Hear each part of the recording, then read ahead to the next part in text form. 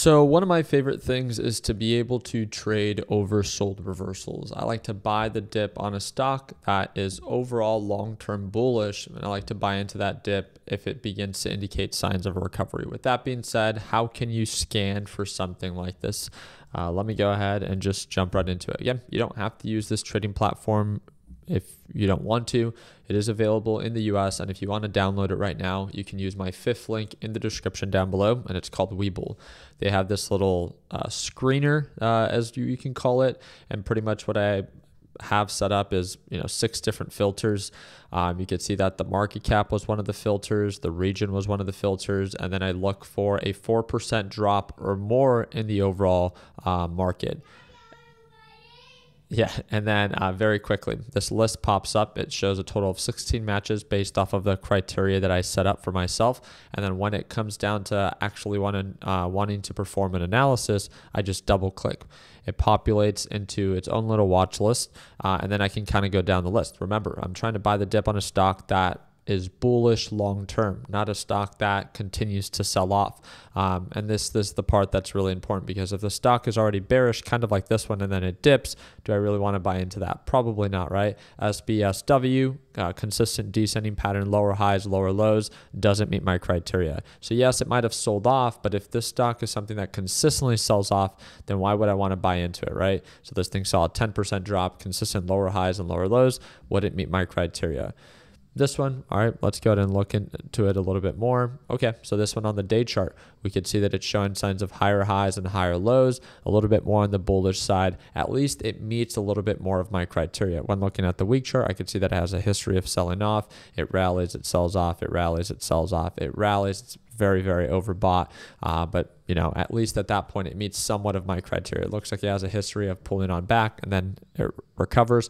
These reversals are essentially what I like to focus on. Direction is in my favor. I can buy into the dips, and then when it begins to indicate signs of recovery, I can add more to my position and sell back at previous highs. I love trading reversals. Remember, that's my trading style. It doesn't have to be yours. I'm just explaining to you on how I can find these stocks by simply setting up a screener to scan for them. Same thing. It sold off. Became oversold. It's still bullish long term. You wait for confirmation of reversal. We talk about that in the LPP lesson library.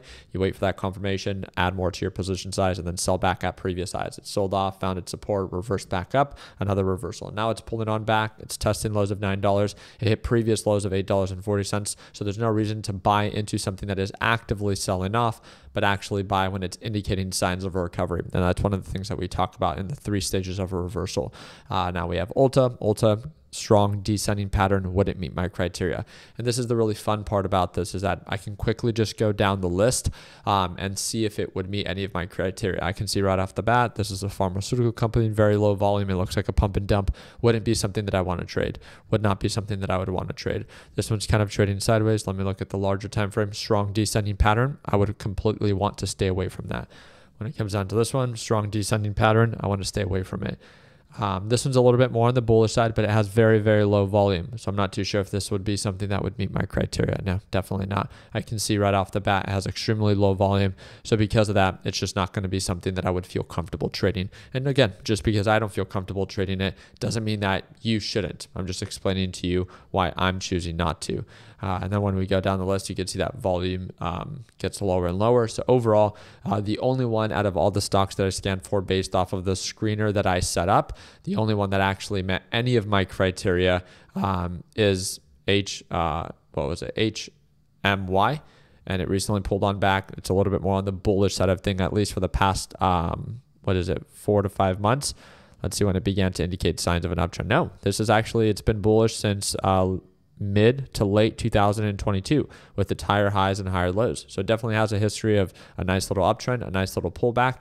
But then again, just because it's pulling on back doesn't mean that I have to blindly buy into it. I still want to wait for indication of a support, indication of a reversal, and then confirmation of higher highs and higher lows. I would rather be late to a rally than early to a sell-off, right? Because I could buy it here, but then what about if in a few weeks it's back down to $8.50? What's the point of buying the dip if the dip keeps dipping, right? Just wanted to share with you a quick little breakdown on how you can screen for different stocks, especially for those that are just getting started in the market. Now, one thing that I do want to remind you, especially for complete beginners, I wouldn't always recommend to always feeling the need to scan for stocks.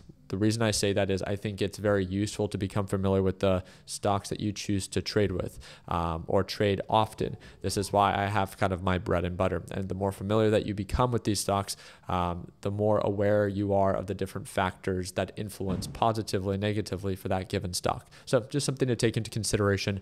Remember, I talk about this in so much more detail in our LPP lesson library, and I trade live every single morning. I don't just talk about what it is that I do it live in front of our LPP members every single morning right at market open. If you're ready to sign up and watch me trade live as soon as Tuesday when the market opens in observance to Labor Day, market will be closed on Monday. But if you're ready to sign up, again, it's going to be the second link in the description down below, and I'll see you there for our live trading session. Like always, let's make sure that we end the year on a green note. Take care, team.